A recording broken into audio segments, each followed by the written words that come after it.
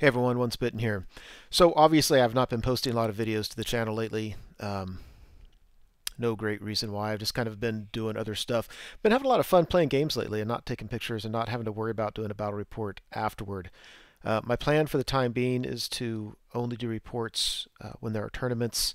Although I have been talking with people lately about trying to get some local players to do like instead of a one-day tournament, maybe one-day mini campaign. So there might be some themed games. If it's something like that, I might do some battle reports on it. But what I want to do today, no huge purpose. I posted on my Facebook page asking for suggestions for philosophical ramblings. A former clubmate and good friend of mine, Todd Wyatt, posted a suggestion, which isn't really philosophical rambling, so I'm not going to put this in that playlist, but just kind of a hobby-related topic around how should we score tournaments and paint scores and stuff like that. And yeah, I kind of live a lot within the tournament world and a little bit behind the scenes running tournaments or at least talking about other tournaments. And I thought that might be something worth addressing, not because I think I have any great answers. I certainly have some ideas, some things to think about. I'm really hoping people will post comments and maybe open my eyes to things that we don't do locally or that I haven't thought about. And maybe I can post a follow-up video to this with some maybe some suggestions, things that, conclusions that I come to. So to start off with, I should probably talk about how we do things here in the Mid-Atlantic region. So let's see, tournaments. We have a best overall, first, second, and third place, and best overall is determined by battle points primarily, secondarily painting scores, and then sportsmanship scores. And I'll talk about more specifics later. Another thing that we have been doing a lot lately at most of our local tournaments is doing best in race awards. Now, well, let me see. I'm sorry. So there's best overall, then there's best general first through third place, then there's best painted first through third place, then there's best sportsmanship first through third place, and right off the bat we have 12 awards. And then we do a best in race, so there's another dozen plus awards depending on if any armies are not represented. And that's just how we do it. I might talk about some positive and negatives doing it that way, but that's just, I mean, we do that so much. There's very little variation among the different tournaments. I can tell you one thing I like. Our tournaments are usually, I mean, with 9th H just getting off the ground last year, we had some 25 person GTs, but a lot of our tournaments, I would expect at least have 40 or 60. At the heyday of Warhammer Fantasy 8th Edition a few years ago, we were getting over 100. And so, of course, the number of people you have coming to your tournament affects how many awards you give and all that kind of stuff. Another thing we do, the store we play all of our GTs locally, Atomic Empire, has just a fantastic online store. And they have a fantastic physical store too. There's so many things to choose from to buy in there. You can usually find stuff that you want to buy, but almost anything else you want, you can get through via their online stuff, and then you can just pick it up at the store. So I say that because the way we do it is we take all of the entry fees and give it to the store, and then the store turns around. I say all, most of them entry fees. They turn around and give us little credit card looking things with store credit. So if you win any of those 12 awards, first through third place for all those categories, you get a store credit. And the reason I'm making a big deal about their online presence is people who travel 3 hours to get here, if they see stuff in the store, they want to blow their earnings now, they can, but they can always just take that store credit home and go online and buy stuff later and have it shipped to them or whatever. So that works well for us. I mean, lately sometimes we'll offer prizes that are just a little more cool, like maybe a battle axe for best overall, and I've seen swords given away, like really nice swords for first place best general.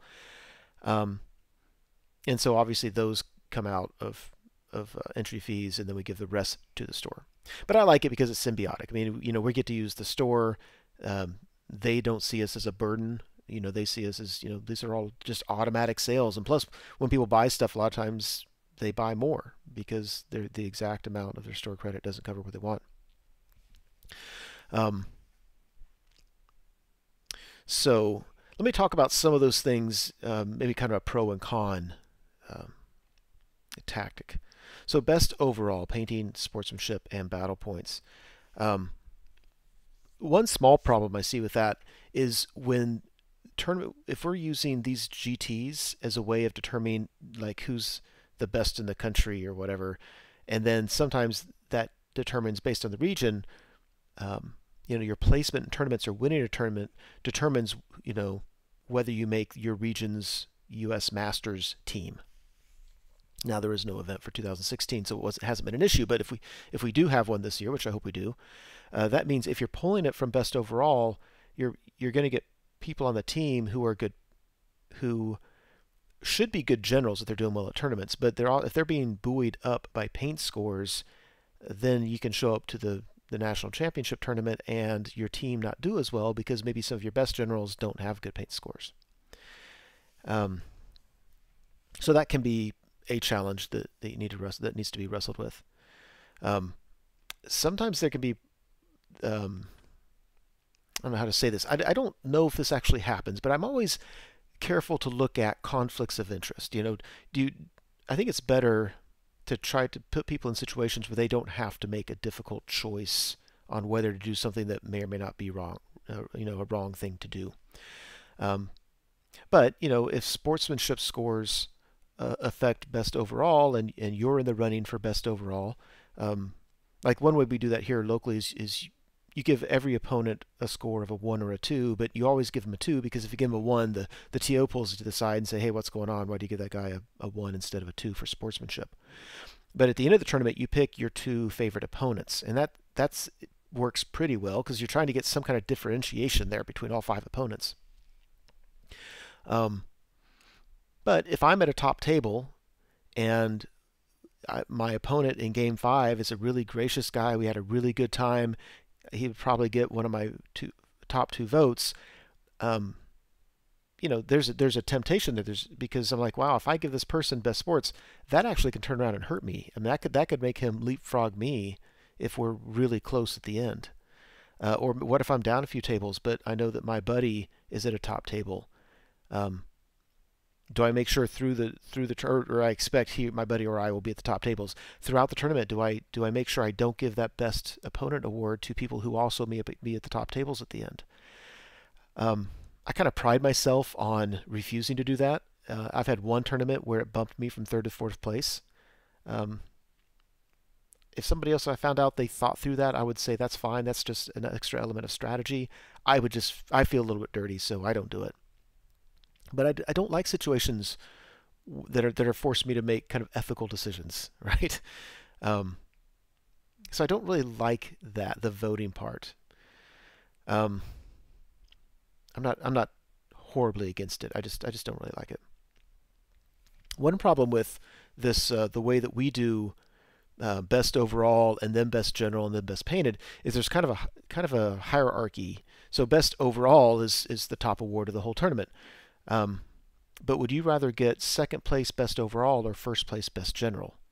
If they're giving out a fancy battle axe, I'd rather have 1st place best general. But normally the way they do it is they grab all the best overall scores and they say, great, you're 1st, 2nd, and 3rd, and now you can't win the other awards, best general or best painted or anything like that. You can't win them. You have a better award, and we don't want the same people winning all the awards, because if you didn't have that in place, and whoever in best overall very well might win best general, and there's a chance of being the top 3 best painted. And now it's like, wow, we have 60 people at this tournament, and one guy just walked away with 25% of the awards. Now, an argument can be made, maybe that is how it should be. I don't know. But from a tournament organizer perspective, you kind of want to spread the wealth a little bit. You don't want people getting frustrated. You want to feel like they have a chance to get awards at these things.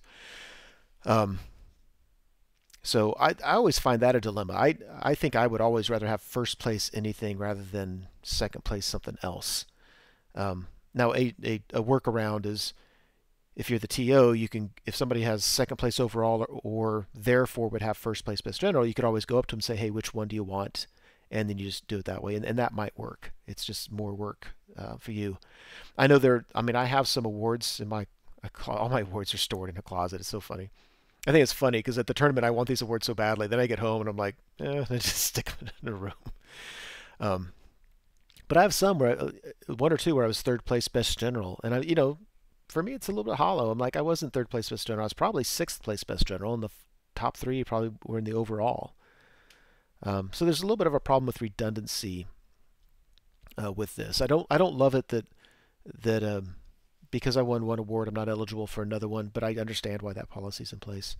And I wouldn't like it if the awards were set up and the same scores were used. If battle points is worth 3/4 or 2/3 of your overall score, then a lot of times people are winning overall and are also winning a lot of the other categories. So I get that being a problem. I think there are alternatives to that, and I don't think we need to change things just to change them. But I think some ideas to explore. I remember in the past seeing a tournament where they had a best general. I mean, the tournament was won based on generalship, period. So you had first, second, third place, and it's what we would today call best general. It was just winner. But then they also had a first through third place best painted award. So they have first through third place in generalship, first through third place in painting, and then they had the Renaissance Man, or whatever it's called, Renaissance Person Award, which was what we would now call overall. But with this one, that wasn't considered the top, or maybe it was or not, I don't know, but it was only one person. They didn't have a first through third. And I thought that was interesting. It's like, yeah, let's give an award if somebody did a really good job playing the game and an amazing job painting and stuff like that. Sportsmanship scores, you notice what I just described doesn't have a sportsmanship score. I don't know. I think the purpose of sportsmanship is to reward people for being fun to play against. And I think another way of saying that too is to try to get people thinking about being a fun person to play against. I know there are plenty of times when I don't think about it, and in hindsight, then I think I'm like, I regret it. I'm like, man, I was so caught up in trying to win the game that I should have just taken it easier and just laughed and whatever. And some people are especially good at that. And so, in a way, I like sportsmanship scores. It seems to me that we have kind of a handful of people that always win those, which is kind of cool. It's consistent. It's not just a one-time popularity contest or something. The award that I think is essential for larger tournaments is the Best in Race award. I love that. Now the way we do it here is there's no prize support attached to it. You get a cheap certificate. I mean, certificates are almost free. Sometimes they'll do a small one and put it into a frame you get at the dollar store for $1. And so these awards literally cost us $1. I love it. I love it, love it, love it. And it's not like I put those things on my wall, but sometimes you have a tournament where a couple things didn't go well for you. You're not going to win the tournament. You're probably not going to be in top 3. And normally you're like, screw it. Okay, fine. I'll just finish up and just enjoy playing 5 games against people. And that's cool. But with Best in Race, that's an extra element. You're like, wait, if I'm playing an army and the people at the top aren't playing that, I might win my Best in Race award. I know over the last several years we have 2 Tomb Kings because we've been playing Warhammer Fantasy until recently. That it's always a big deal which of them wins the Best in Race award for Tomb Kings.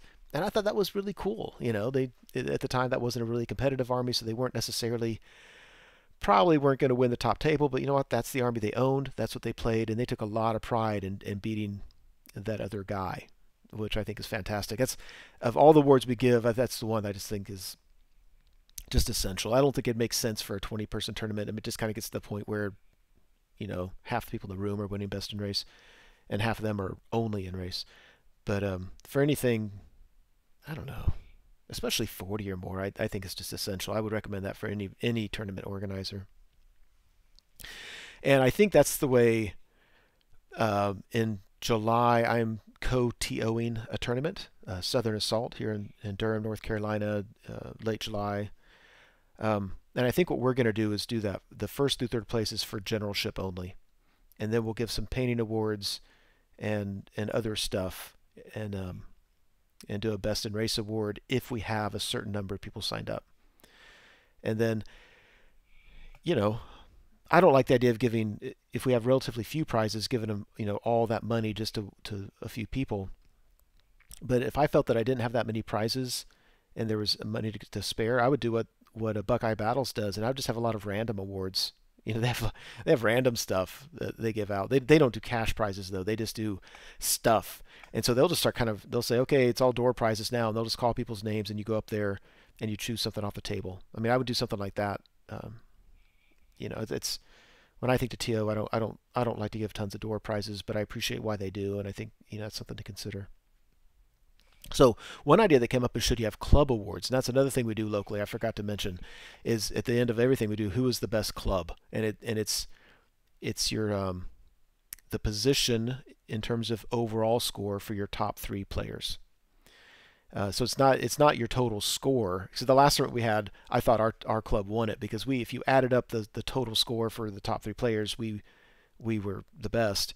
And we didn't win it, and so I went and looked exactly how they scored it, and yeah, the way they did it was like, it's first place, third place, and fifth place. Then you add up 1, 3, and 5, and you want the lowest score. So I love club awards. It's really fun. It brings a team element to it. I mean, you're always going to have your buddies there that you hope do well, but now you're really kind of sitting there and you're trying to help your buddy think through his strategy on the next game and stuff like that. And it also, when you play people on a weekly basis, it kind of shifts your focus a little bit. Like, you really want them to get better. It's not about like you're playing them and you want to win. You're like, no, I want us both to do well at the next tournament, so our team does well. So you're trying to help each other. Now, tournaments that have club awards, I'll get that in just a second. Sometimes when there are club awards, you have immunity, saying, where they say, if you guys sign up and say you're on the same club, then you won't play each other the first round or the first 2 rounds, or I think Buckeye Battles will usually say, we'll try to make it to where you never play each other, but towards the end of the tournament we may not have a choice. I really like club immunity because I play these people on a regular basis. I really don't want to play them there, especially if I travel. I mean, I get a little bit angry if I travel 3 hours to a tournament, and if I were matched up round 1 with my buddy that I play every week, I'm like, this is an expensive game. I want to play people in armies that I don't usually do. I love immunity. I would do it the way the Buckeye Battles does it if it were completely up to me. I would say if it's in your club, then you just don't play them. And the only exception is when we get to the end, if you're near the top tables and things weren't really close. Like, sometimes scores are close enough that you can just swap a few people around. It's not a big deal. But if there's kind of a gap there and we're like, no, we need to figure out, there are awards at stake, then I might say, yeah, that's fine. No more club immunity. You just play who you play, based on the Swedish pairing or the Swiss pairing. One of the things I noticed, if you don't have immunity, and I think this is the reason I like it, is it seems that tournament after tournament, you get the clubs that are vying for best club award, and they all complain like, oh my gosh, we're playing each other now. We're going to knock each other out of contention, and it does, and it's just awkward. Like, I want to beat you. I want to play the game and win, but by doing that, it actually, because we're playing each other, it's kind of a lose-lose. Our club is not going to do as well. It also, just playing people late rounds, if you have 4 people at the top, it really behooves you to have one person throw the game so your other person can get a really, really high score. So you have your 4th player drop down, but that score doesn't matter anyway, and so that you have a really, really high top 3. And again, you could look at that and say that's cheating. You could look at it and say that's a viable strategy. Either way, I don't like it. You're forcing people to make tough decisions. So I've noticed that clubs tend to gravitate towards each other midway towards the end of the tournament, because a lot of times, when you play people on a regular basis, you kind of develop similar skill levels. Not that everybody in your club's the same skill, but you'll have pockets of it. And if you have relatively stable, relatively the same skill levels, then towards the end of the tournament, you might be in the same area, so you're playing your buddy. I don't want to play my buddy here. I'll play him every week. So should there be club immunity? I would give all rounds. If we were manually doing pairings, that would just be a nightmare. But there are software programs where you say, you put in your criteria. It has to be somebody this person hasn't played before, and you just throw in an extra criterion that they can't be in the same club, and then you just eyeball it and just make sure that it's still doing what you need the pairings to do. All right. Paint scores. So before I begin talking about painting scores, I want to give two shout outs. When I think about painting in this hobby, I come out from my own personal experience, and that is I consider myself somebody with little to no inherent artistic ability, and outside of this hobby, no arts training, nothing. And I'm always really critical of my stuff. And other people look at some of my models and like, hey, you're a great painter, and I get it and I appreciate it. I think I'm a really good painter for somebody with no artistic skill whatsoever. So I really appreciate painting tutorials that are geared towards people that aren't necessarily artists. So I give a shout out to Vince Venturella's Hobby Cheating series. If you go to his channel and go to playlists, I think it's just fantastic because he shows you how to do stuff that doesn't necessarily take skill, and he does a lot of stuff that when you're painting a whole army, like I don't have time usually to spend on one model, and just a ton of time. I'm trying to paint whole armies, and so he shows you a lot of fast techniques. There's a new one that I would highly recommend checking out. This is a buddy of mine. He lives a few hours south of me, but he's at a lot of local tournaments, and his channel name is Miguel Garcia Fernandez, and he only has, I think, 4 videos up, but I think he won the best painted award at his last tournament, and he made a big deal saying, I painted this basically using washes and inks, and it's a distinctly different approach than what Vince usually talks about, and I like Vince's approach where you do zenithal highlighting and then wash with such a thin coat of paint that it almost might as well be a wash.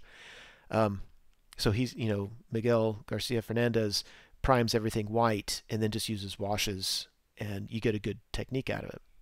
So for most of you out there who are kind of like me, check both of those out. They're really, really helpful.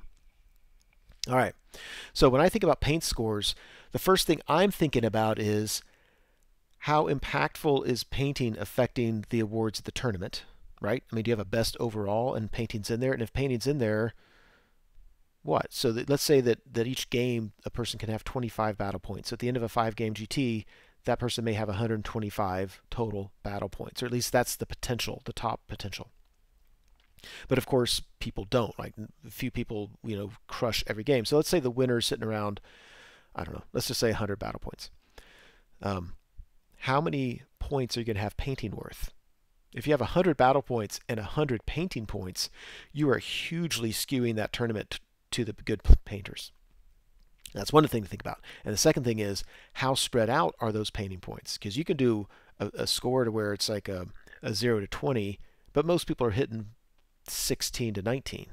So what you're really saying is, no matter how much it's worth for the overall score, it's still, there's such a small spread that it's not going to make a big difference. But if you have a spread that's, let's say, you can get 50 points in painting, but average painters are going to get a score of 25, and so there's a big gap between 25 and 50. I don't have a firm suggestion on that yet, but I think that's something really important to consider is, what are you trying to accomplish with it? Are you trying to find separation? Are we trying to find ways to spread the scores out more, which sometimes can be really important if you have a 100-person tournament? Or are you just trying to encourage people to put a lot of effort in their armies? And you can do that without having an overall, you can have Players' Choice Awards where there really are no points. People just go around voting. There's different things like that you can do. I've done a lot of paint judging lately, and as most of you should know, I'm an educator. I'm a professor, and I do a lot of grading. So I teach graduate students only. I don't teach undergrads. We don't have any tests. It's papers. I grade papers all the time, and it's funny because in education there's kind of this, the spectrum of preferences of, do you use a grading rubric, or do you just give a grade based on your expertise? And there are pros and cons, and I do both. It's just I'm unhappy with both, to be honest. Grading is just such a time-consuming thing. But the reason you want to use a rubric, usually formally, you say, I use a rubric so that you students know exactly what I'm looking for, so you can do that. Well, the problem with that is now you just smart people will just game the system, and they're like, okay, well, you said to do these things, I did those things. My army might look like crap. My paper may actually be not very deep. It may not be that great, but you know what? They hit all the checklist on the rubric. The real reason I think why educators use rubrics, unless they're forced to, they use it because when they give a grade, you have students to come back and say, hey, you didn't give me, I get this all the time, you didn't give me 100%. What did I do wrong? First off, I'm thinking, you gotta be kidding me, really? And now my next thought is, I don't have time. I just spent all this time grading your damn paper. Now I've got to sit down and justify to you why I gave you that grade. And sometimes I want to say, if you want to come in and talk through it, come in and talk through it.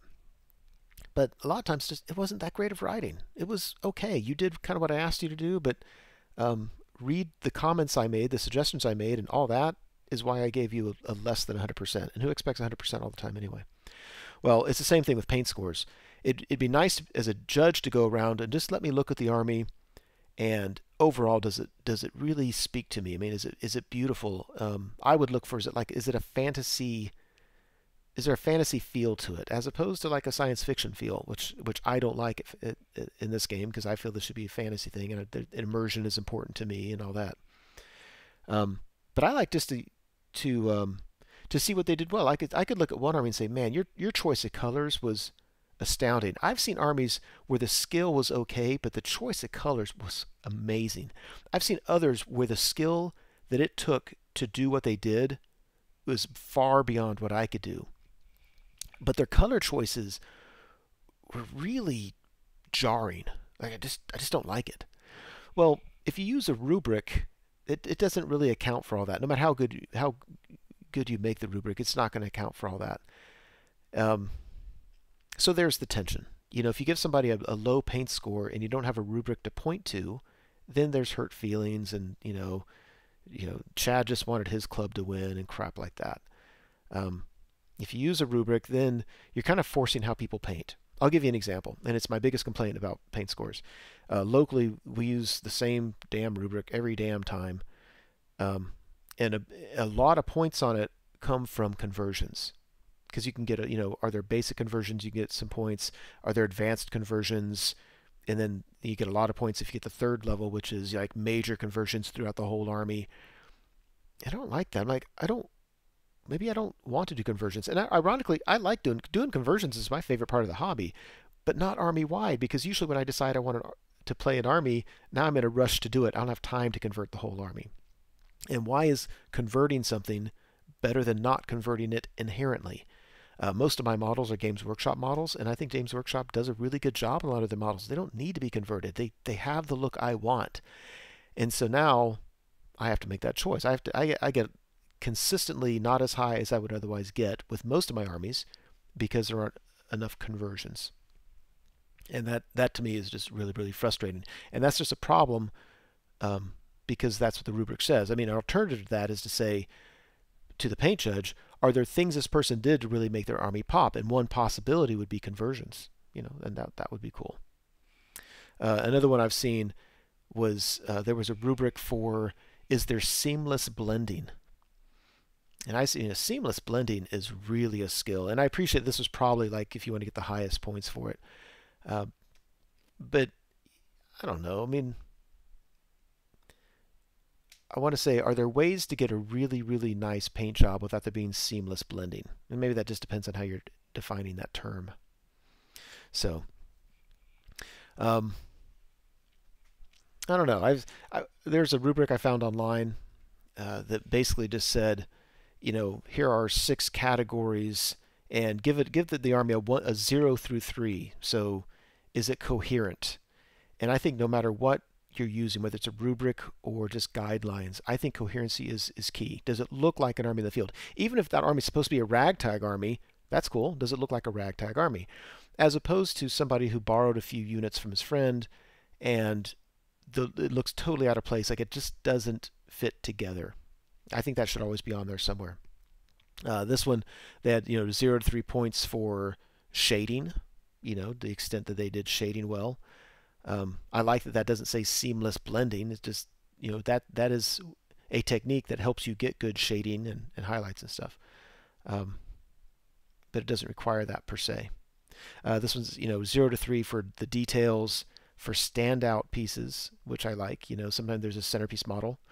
I've noticed that I have done so much better over the last year. My paint score, I've been consistently at the top of local tournaments in my paint scores, and I think that a lot of that is because I've chosen 1, 2, or 3 centerpiece models, and I put a lot of conversions into them, and a lot of love and time into painting them. They're still only as good as I can do them, but they pop, they stand out, they draw the eye. So I have all these other units around them that if you look closely, you can tell, like, yeah, they're okay. I mean, it's just I mass painted 50 freaking gores, back in the day. But because there's a centerpiece model that draws the eye, we get a lot higher points for that. And then this one I was looking at, remember I said there were 6 areas. Well, the 6th one was totally subjective. As a paint judge, was there something not already covered that you feel deserves some extra points? And again, I kind of like that. I know a lot of people say, if there are unpainted models, then you get a 0 for everything, which, like anything else, can be unfair. What if there's one unpainted model, like because you forgot, because whatever, there's one. Really, the whole thing is gone. We usually do it where you get points, like you get if there's any unpainted models, boom, you get 0. Then you get up to 4 points for, is it at least bare minimum painting? Like it's finger painted, but it's painted. You get 4 points. Then they have what they call standard army. The standard GT skill level, and you can get a couple points. Is it fairly neat painting? A couple more points if there's basic effort put into conversions, shading, or basing, and then a couple more points. Is there a cohesive theme to it? So what this is geared to do, that means right now you're getting between 4 and 10 points for a standard GT army. So then they have well-executed GT army points. So they must show effort towards making models neat and clean. It can even be dipped, but it has to be highlighted and cleaned up and have some kind of blending. You get a point. Are the bases more than just sand or static grass? Like there's architectural elements or multiple materials or something like that, you get a point. Highlighting, shading, you get a point if there's that's decently done. Large number of conversions, the one I don't like, you get a point. Offered obvious effort put into building a tournament gaming army, another point. So in theory, most of the armies at that tournament won't get these points because most armies are standard. That's kind of what standard means. So this is trying, whereas everybody else has 12 points, they want the better painters to have 17 points, or up towards 17. Then they have another 4 points available for what they call best in show. And so in theory, if that army doesn't turn your head, it shouldn't be eligible for any of these points. So very high quality shading and highlighting, a large number of conversions, green stuff work, stuff like that. Character models painted to a very high standard, which I find odd because that's usually done before the rest of the army's done well. Detailed works on banners, movement trays, thematic elements, stuff like that.